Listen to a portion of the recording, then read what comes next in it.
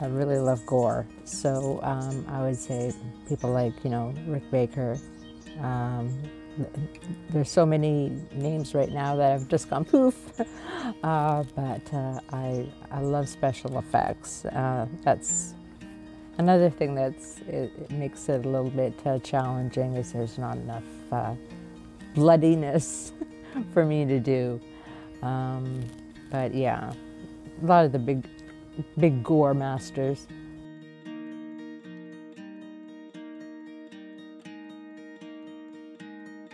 I'm Laura Mackay, and I am a makeup artist with the Winnipeg film industry.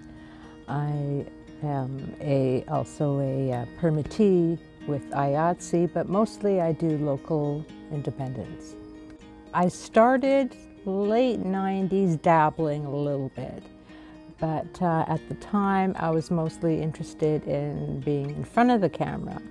A few years later I decided that I was going to sort of combine my love of makeup and my love of film, and so here I am.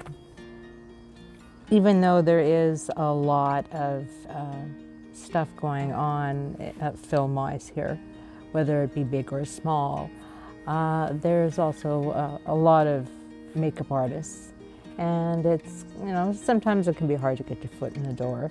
I'm keeping busy so far, and I hope it continues to grow. If you want to learn the gore and all the fun stuff, either schools in Vancouver or Toronto, or actually I watched a lot of great YouTube videos from excellent companies about how to use their products like silicone and stuff like that, and it was really interesting. And I'm always in the process of learning to make my own prosthetics and stuff, so I don't have to worry about ordering internationally. I've always been interested when I've ever watched slashers or anything like that is, how did they do that?